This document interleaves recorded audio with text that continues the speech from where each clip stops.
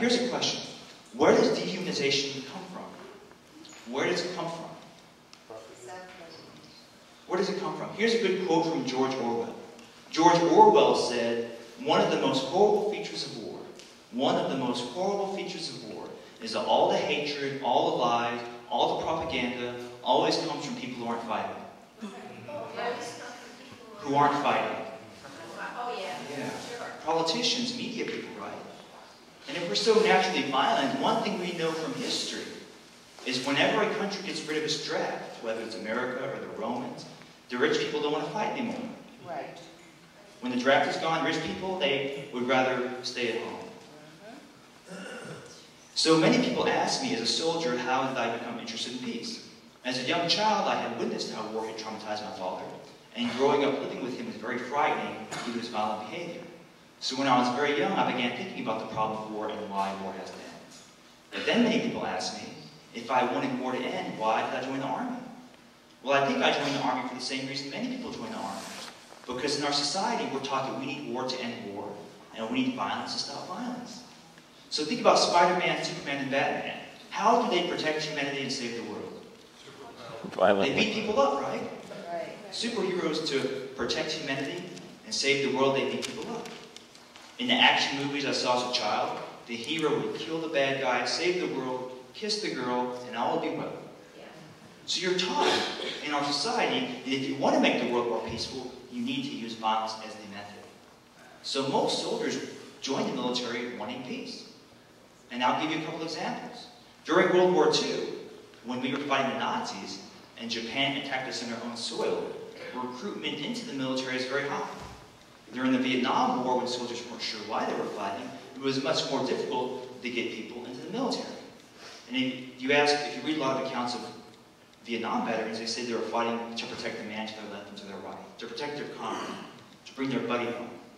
But after September 11th, when we were attacked, and American politicians said that we need to use military force to spread freedom and democracy around the globe, again, recruitment went up. I mean, listen to President Obama or President Bush. We're promoting freedom and democracy, and we're liberating people, and we're helping the women of Afghanistan, and we're protecting the American people, and we're making the world a bright, peaceful place for all of humanity by fighting these evil threats. That gets people to join the military. The Navy's new motto is a global force for good. Global force for good. And the military recruits a lot of idealistic people based off this kind of information. So most soldiers want peace, but peace is the objective, not the means of arriving at that objective. So what happened in my life that caused me to see peace not just as the objective, but as the means of arriving at that objective? What was the transformational process that caused that to happen? Well, during my time at West Point and in the Army, I learned several things that changed my life, and I'll share 4 of those things today. The first thing I learned that changed my life was West Point taught me that in the 21st century, the nature of war is drastically changing. And it's changing in a way that many people don't realize. So how is the nature of war drastically changing in the 21st century? West Point taught me that in the 21st century, war is all about winning hearts and minds. War is all about winning hearts and minds. That term became very popular during the Vietnam War. But what does that mean to win hearts and minds? What it means is that you can no longer kill your way to victory. So 1,000 years ago, you kill enough people, you win the war. 500 years ago, you kill enough people, you win the war. But now you kill too many people and you lose. You kill civilians, for example. And now more people around the world want to fight you. So technology forces war to evolve. So after the rifle was invented, swords were no longer used. After the machine gun was invented, people no longer fought lined up in rows. After the tank was invented and mass-produced, the trenches from World War I went away. So what new technological innovation has forced war to evolve more than the rifle or the machine gun or the tank? What new technological innovation has dramatically changed warfare? Drones. That's a good answer. Keep in mind, drones, we have had planes and bombs for a while. But this, directed energy, this is way bigger. This is bigger than the invention of the machine gun. This is paradigm shift. Computers. The book on killing, the last chapter, is all about violent video games and violent media and how damaging it is to children. And he also has a book called Stop Teaching Our Kids to Kill. Stop Teaching Our Kids to Kill. And he's a military person. He's a military person who knows that the training violent video games use is very similar to military training. A lot of expertise on that. Now, computers, television, cameras. Abu Ghraib, that would have happened 1,000 years ago. Would anybody know about it? Now there's pictures of everything. You kill 2 Afghan civilians, there's a YouTube video. And people all over the world see it. It's all over the international news. Mass media has dramatically changed warfare. Mass media has dramatically changed warfare. And West Point taught me that in the 21st century, wars are fought on CNN, Fox News, Al Jazeera, and the internet as much as they're fought on the battlefield. And if you're seen as unjust, and images of your injustice are shown to people around the world, you'll create new enemies around the world far faster than you can kill them. And if you do not win the hearts and minds of the people, you will strengthen their determination to fight you 10-fold, 100-fold, 1,000-fold. So here's a question to illustrate how much war has changed and the impact of mass media. What is more dangerous to the American government? What is more dangerous to the American government? What is more dangerous to the American government? 10,000 Taliban fighters or WikiLeaks? WikiLeaks is way more dangerous. Way more dangerous. It's information war now. You got to keep information secret because it's very damaging if it gets into the wrong hands. For example, if it gets into the hands of the American public, you realize what their politicians are doing with their tax dollars and with their young men and women. Now, I was watching 60 Minutes, and a Marine colonel in Afghanistan said, if you kill 1,000 Taliban and 2 civilians, it's a loss. Why did that Marine colonel in Afghanistan say, if you kill 1,000 Taliban and 2 civilians, it's a loss? Why did he say that? You kill 2 civilians and you turn the population against you. You create many more people who want to kill you. I mean, that's common sense, right? What would happen if the Afghan or Chinese or Canadian army came to America and killed 2 American civilians? We would go berserk. What happened when we were attacked on September 11th? People don't like it when you come to their country and kill their people. That's common sense, right? So that Marine colonel in Afghanistan said, if you kill 1,000 Taliban and 2 civilians, it's a loss. In other words, if less than 1% of the casualties you inflict are civilians, you will lose. But here's the problem. From World War II until today, the majority of people killed in war are civilians. Right. In some conflicts, up to 90% of the people killed are civilians. That's just the nature of war.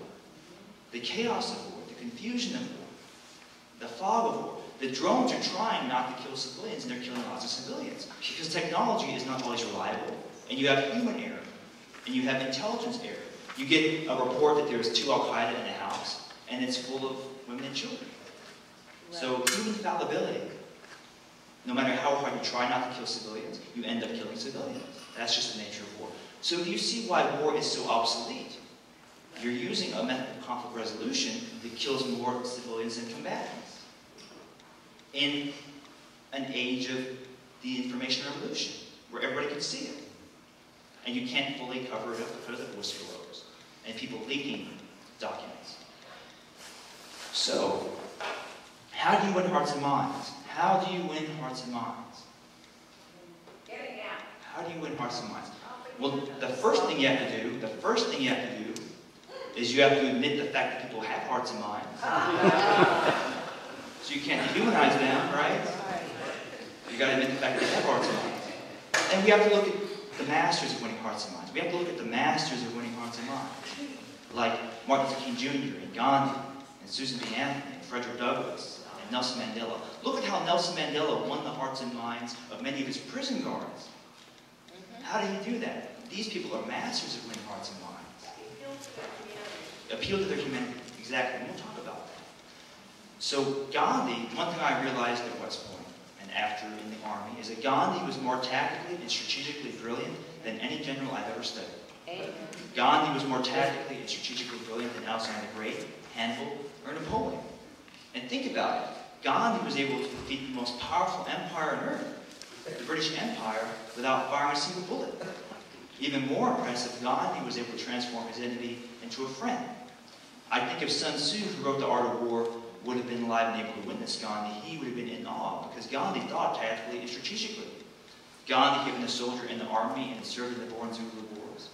And Gandhi used militaristic language. Gandhi called his methods the most powerful weapon, and he called his supporters an army of peace. And Sun Tzu had a quote. Sun Tzu wrote The Art of War. He said, winning 100 victories in 100 battles is not the pinnacle of excellence. Defeating your opponent without bloodshed is the pinnacle of excellence.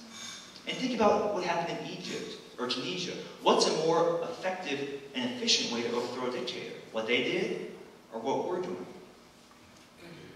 It's a more efficient, tactical, strategic method for overthrowing dictators. Because the information revolution is here, and because we have new methods now. So, the second thing I learned to change my life is the idea of waging peace. The second thing that changed my life is the idea of waging peace. What does that term mean, waging peace? What does that mean? It means a new tactic. New tactic. And the name is kind of, the term kind of defines itself, right? It's a verb. Waging peace is action. It's action. But it's collective action. Collective action. In solidarity with other people you're willing to sacrifice with. There's different forms of waging peace. Howard Zinn said between war and apathy there are 1,000 possibilities. There's 1,000 possibilities between bombing people and doing nothing. And those 1,000 possibilities are waging peace. So you have people who wage peace somewhat alone. Look at Thoreau, right? Look at Thoreau. Look at Mark Twain, right? Look at Socrates. Pretty much alone. He had people who listened to him, but pretty much alone. Then you have collective action, which is the most effective form of waging peace. And what are examples of waging peace in history? What are examples? Civil rights. The Civil Rights Movement. What are other examples of waging peace? Gandhi. Salt March, right? Women's Rights Movement. Susan B. Anthony, Alice Paul, right? Right, overthrow communism, right? All examples of waging peace throughout history, right? Now, let's talk about a couple misconceptions. What did the Founding Fathers talk about? No taxation without representation. No taxation without representation. What does that mean? We're not going to pay you unless we get a say. Exactly. Great answer. Great answer. Basically, you can't tax me, you can't make me pay you unless you give me a vote or a say or participation. You can't tax me or tell me what to do unless you allow me to participate in the political process. That's a valid, legitimate complaint, right? But up until the 1820s and 1830s, 50 years after the Revolutionary War, less than 10% of the American population could vote. Women couldn't vote, African Americans couldn't vote, Native Americans couldn't vote, white people couldn't vote unless they owned land. So 200 years ago in America, women couldn't vote their own property. Did they fight a war to get that right? Did the non-landowners fight a war to get that right? Let's talk about slavery. How many European countries had a war to free the slaves? How many European countries had a war to free the slaves? 0. And in America, it took the Civil Rights Movement before African Americans truly got their human rights. Was a war fought for child labor laws or workers' rights? So you see how there's a big gap in our understanding of history. We're not taught how we actually got most of our rights, which impacts how we approach problems today. So, waging peace has dramatically changed our lives for the better, and we can keep going in that positive direction. The third thing I learned to change my life, and this might sound surprising, is that many of the skills you need for waging peace, many of the skills you need for waging war, you also need for waging peace. Exactly, discipline. That might sound counterintuitive, but think about all the things you need for waging war that you also need for waging peace. Whether you're waging war or waging peace, you need training, organization, planning, recruiting. What else do you need for waging war and waging peace? You need people, right? Yeah, together you got. You need camaraderie, discipline, stamina, determination, persistence, patience. What else? Organization, food, resources. Whether you're you even need money. I work for a nonprofit, we need donations. And there's a quote I heard one time that said, you would not believe how much money it took to keep Gandhi poor. Whether you're waging war or waging peace, you need to win hearts and minds. We were trying to win hearts and minds in Vietnam. Martin Luther King Jr. is trying to win hearts and minds in America. Whether you're waging war or waging peace, you need to think tactically and strategically. You need leadership, courage, discipline, selflessness, sacrifice, camaraderie, solidarity, teamwork, cooperation. But there are two crucial differences between waging war and waging peace. True, crucial differences. What's different about waging war and waging peace? What are the two big differences? The outcome. In terms of You because the don't outcome, dehumanize your enemy. don't dehumanize your enemy. The first one is obvious, right? The first one is violence as the means. Right? When waging war, you're trying to transform a human being into a corpse. When waging peace, you're trying to transform a human being into a friend. That's a big difference. But peace as the outcome actually is a similarity. If you look at Sun Tzu believed that war was evil. Sun Tzu believed that war is evil. And the natural state of the world is harmony. And the purpose of waging war is to bring the world back to harmony as quickly as possible. So Sun Tzu encouraged using minimal force to try to end the conflict quickly and bring the world back to harmony. But one big difference is the use of violence. The other big difference is deception. I think Sun Tzu said it best when he said, all war is based on deception. When you're near, you want your enemy to think you're far. When you're far, you want your enemy to think you're near.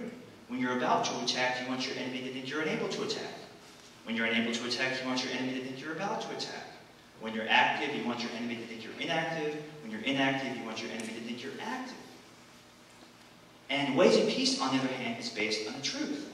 It involves exposing the truth about women's equality, racial equality, oppression, injustice, slavery, war. Right? Gandhi never had any secret plans. Gandhi never had a top secret file. When Gandhi would conduct a demonstration, he would tell everybody what he's going to do, when he's going to do it. Because Gandhi knew that peace requires trust and mutual understanding, and improving people's understanding.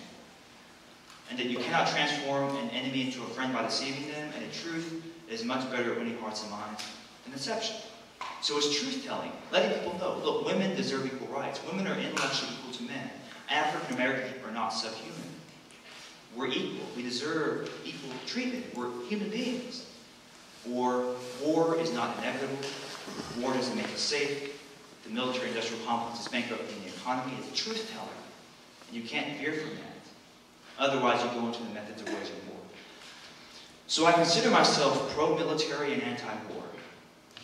And people have told me that doesn't make any sense. But it's like being pro-fireman and anti-forest fire. For example, Martin Luther King Jr. was very anti-war. He was anti-Vietnam War and anti-all war. But did you know that one of the few television shows that Martin Luther King Jr. would let his children watch was a television show that glorified the military? A television show that he himself liked. If you've heard me say this before, please let people figure it out. A television show that portrays people in the military with exceptional noble qualities. Can any of you guess what that show was? Blatantly glorifies the military. A lot of people guess MASH. MASH, by the way, is the Dalai Lama's favorite television show. MASH, by the way, is the Dalai Lama's favorite television show. But the show was Star Trek. Star Trek was a show about the military. They used military rank, military protocol, and Starfleet Academy is based in West Point, even having the same rank insignia and honor code as West Point. But in the future, there's no war, poverty, or hunger on Earth. So the military's mission just changed from war to peace, disaster relief, humanitarian aid, and exploration. And that's already happened to some extent in the world today. For example, the New Zealand Army is no longer focused on waging war. The New Zealand Army performs missions of peace, humanitarian aid, disaster relief, and it protects girls from poachers. And think of what the U.S. Army can do if its mission changed from war to disaster relief. The U.S. Army is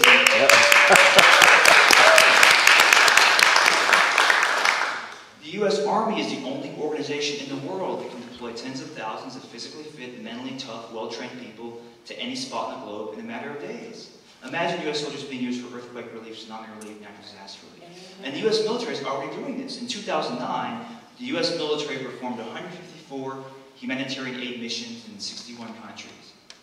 So what's the problem? If we're helping people, why are people still angry at us? What's the problem? We're also killing people. And we're occupying countries with military bases. And people don't like that. How would we feel if a foreign country put a military base in America? We would go berserk. Right? We would go berserk.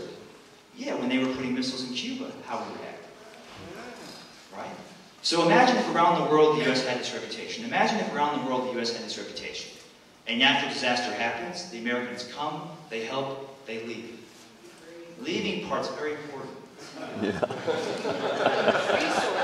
leaving part's very important. And if the purpose of the American military,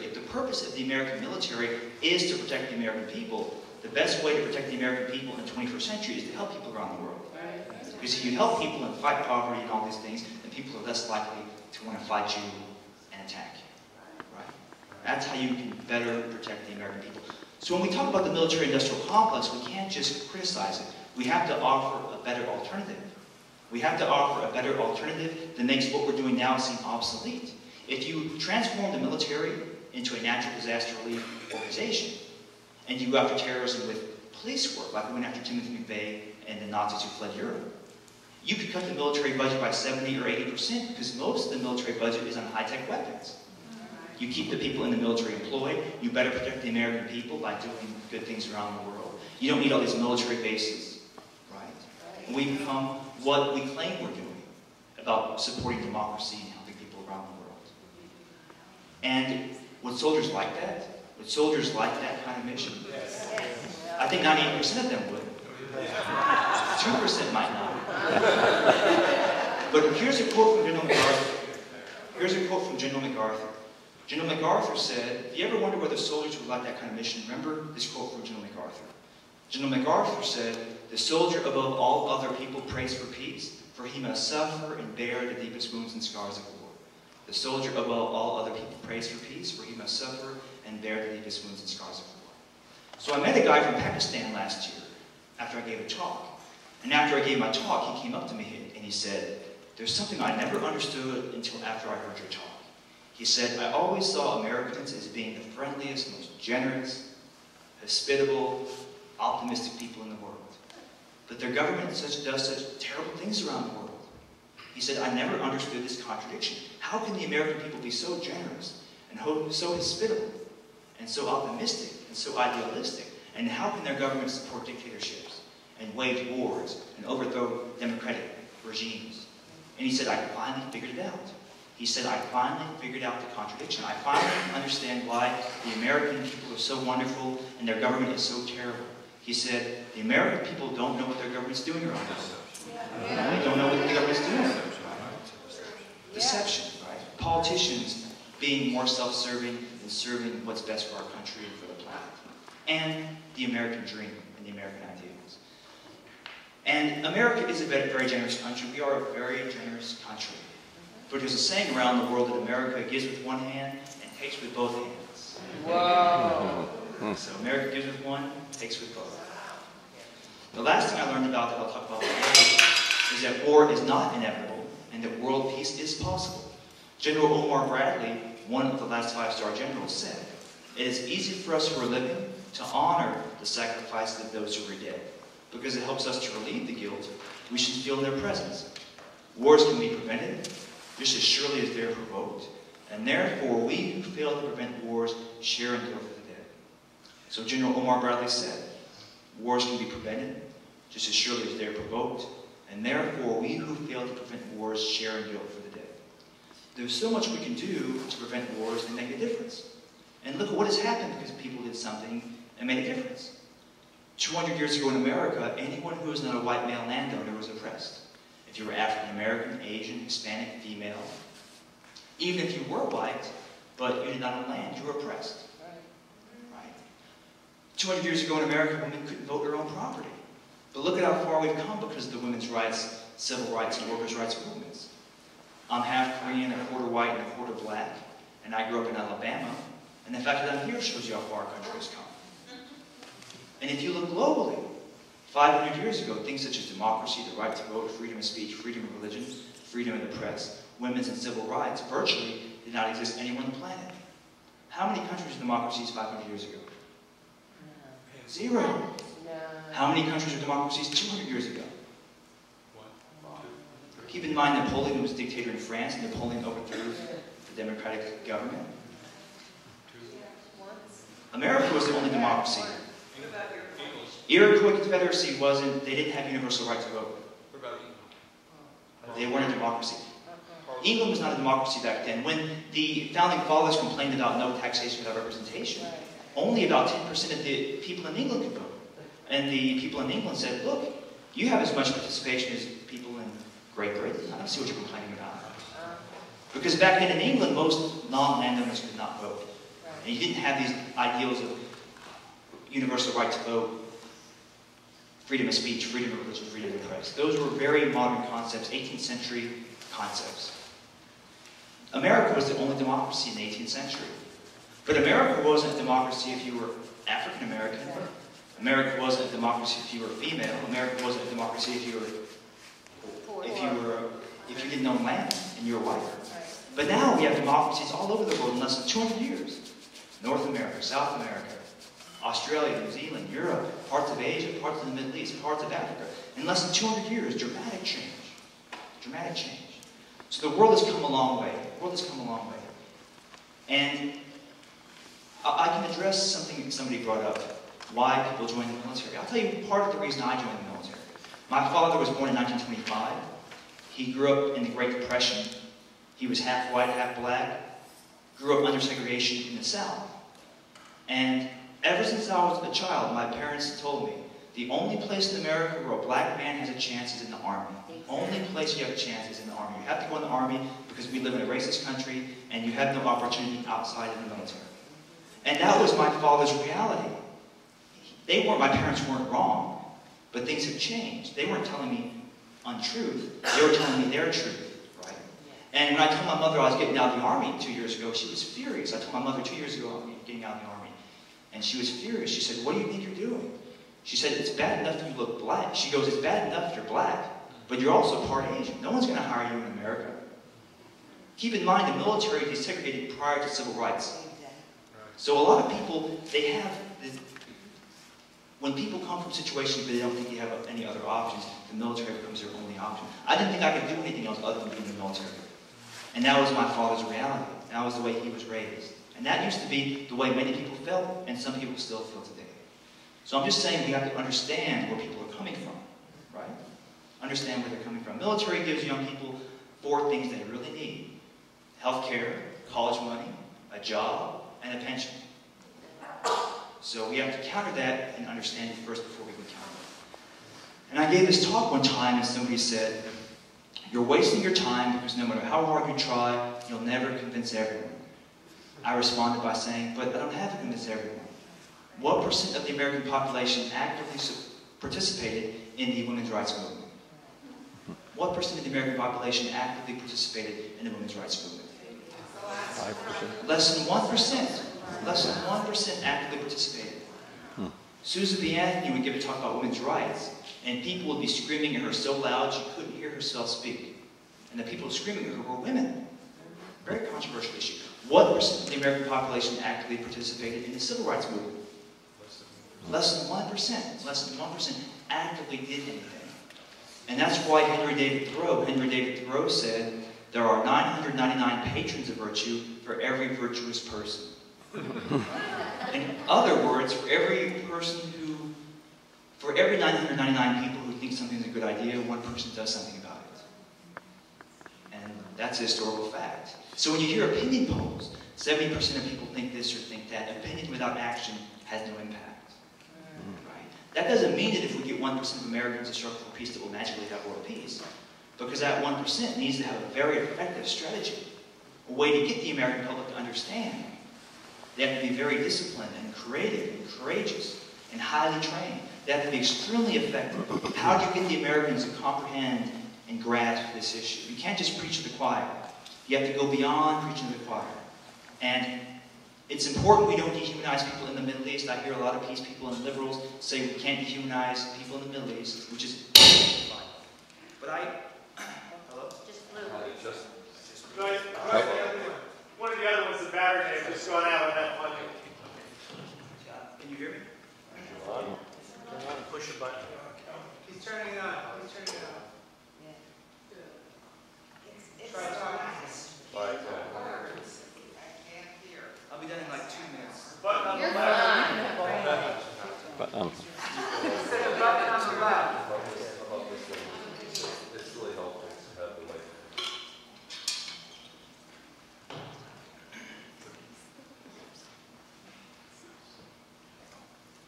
Can you hear me? Can you hear me? Now? Now? Push a button. Well, yes, kind of something you want to talk. How about now? This one at the The podium. one at the podium. Yeah. So I'm almost done anyway. But you see how it's important that we don't dehumanize people in the Middle East. Very important. But I hear many peace activists and liberals dehumanize conservatives and people in the Tea Party. Oh, they're a bunch of morons. They're a bunch of idiots. Yes. They're a bunch of knuckle draggers, right? And anyone who's a Christian is an idiot. But think about the Tea Party. Think about people who sympathize with the Tea Party. Noam Chomsky said that the existence of the Tea Party is a real failure of peace activists and liberals to reach out to conservatives. What are they angry about? They're angry about jobs. They're angry about the economy. They're angry about their decline in wages. They're angry about the Wall Street bailout, which is what we're concerned with. Unaccountable government, government corruption, greedy politicians, greedy Wall Street bankers.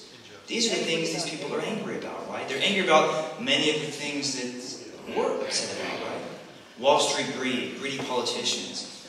And we have to show these people, look, the reason the economy is collapsing isn't because of immigrants and teachers. It's because of the war system that bankrupts our economy. You can read General Eisenhower's Cross of Iron speech. And we can't dehumanize these people. We have to reach out to them, right? Remember, the conservative position used to be anti-war, not getting involved in foreign entanglements, low fiscal spending. But if people believe that war makes them safe, they will pay any price. And we have to show them war doesn't make them safe. And today it's even more important that we become part of that 1%. They can affect that change and shift the population. Today it's even more important that we become highly trained in the art of waging peace and that we become part of that 1%. Gandhi and Martin Luther King Jr. waged peace in order to create a better world. But today, due to the dangers posed by nuclear weapons, war, and our destruction of the environment, if we don't wage peace, we won't have a world. Gandhi and Martin Luther King Jr. waged peace in order to create a brighter future, but today, if we don't wage peace, we won't have a future. These things are survival issues now. And it's up to us to solve these problems. Now more than ever, the world needs us to wage peace. And I want to thank all of you for being part of the 1%, not the 2%. Thank you.